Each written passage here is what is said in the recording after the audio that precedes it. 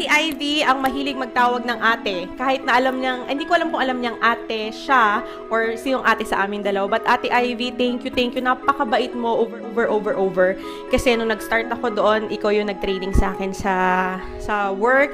And sobrang thankful ako kasi ikaw yung nandun. Kasi kung wala ka, siguro hirap na hirap ako sa training. Thank you so much. Napakagaan mo katrabaho. At alam ko makakatrabaho pa tayo soon. Thank you sa mga advices mo sa akin. And so much. Grabe, ang dami ko natutunan sa'yo. And thank you kasi ikaw yung nagbibigay na sa akin ng moral support during nag-work ako dun sa'yo. So thank you so much for your friendship. Alam ko marami pa tayong pag-uusapan, more pa, and hindi pa tayo nakapag-coffee. So may utang ka pa sa akin, coffee tayo date. So I love you, Ate Ivy, Moa, and God bless. Happy birthday. Wish ko sa'yo, maabot mo pa yung mga pangarap mo and then yung mga goals mo sa buhay. I know, kaya mo yan.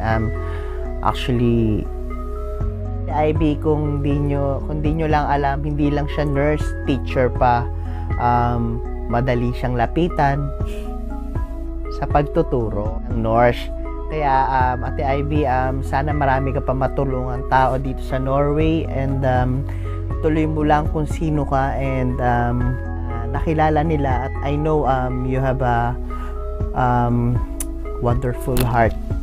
Ate Ivy, God bless. Hi! Happy birthday sa aking encourager, Ate Ivy. Alam mo yan, sinasabi sa iyo na ikaw ang encourager ko. Kasi sa tuwing nakakausap kita tungkol sa aking mga goals dito sa Norway, ay lagi akong nabubuhayan ng pag-asa. At yun, gusto ko din magpasalamat kasi since day 1 na nag-aaral ako hanggang sa pag-take ko ng exam, ibinigay mo lahat ng klase ng suporta na pwede mong ibigay. At yan, nilulook up din kita sa pagiging generous mo. At yan, sobrang bait at hindi namimili ng kaibigan. At yun, ang galing mag-explain, ang galing maging teacher. So yun, hoping na maging teacher ka namin soon dito sa church. And prayers ko for you is healing and also joy and satisfaction of your heart. And pag kailangan mo ng kausap at ng kadate, kasamang lumabas, or nandito lang kami, ate, para sa'yo. Happy birthday, Ivy! Miss na kita.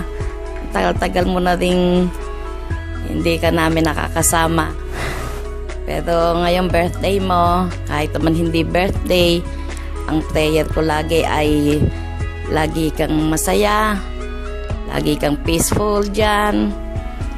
Tsaka, siyempre yung joy of the Lord ay nasa iyo. Wala naman akong gaanong hinahangad o pinagpe-pray na para sa iyo, hindi lang every time na may birthday ka, kundi yung health mo kailangan at may problema man, halimbawa na may problema ka mang dumadating sa iyo, ay mati-resolve mo rin sa tulong ng ating our Lord and Savior, Jesus Christ. Wish ko din na magtagumpay ka, success, at maabot mo kung ano man ang iyong mga heart desires, maabot mo kung ano man ang iyong mga pangarap sa buhay, malayo man o malapit sa amin. Ako'y nagpapasalamat din dahil may mga tao, may mga relatives tayo, may mga kaibigan ka dyan na laging handang dumamay sa iyo, na tunay na nagmamalasakit sa iyo, nagmamahal, na lagi mong nakakausap kapag kailangan mo ng kausap. Ako'y nagpapasalamat din sa kanila sa support na binibigay. Lalo na kina Maylene, Edgar, kay Eric, sa mga tita mo dyan, sa mga mong kalilimutan din, gaano ka man kabisi dyan, huwag mo kalilimutan ng love life mo. Natatawa ako siya.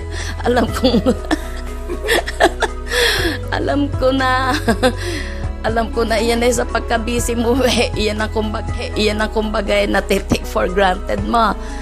Sige, basta be safe, be secure, and may you always be guided by the Holy Spirit. Sige na, at ako'y birthday. Happy birthday! Happy birthday, ha? Happy birthday in the true sense of the word happy. Happy and joyful. Sige, at ako'y may klase pa. Bye, te! Happy birthday! Okay, bye-bye. Happy birthday. I love you, we love you. Maraming nagmamahal sa iyo. Maswerte ka. Maraming nagmamahal sa iyo.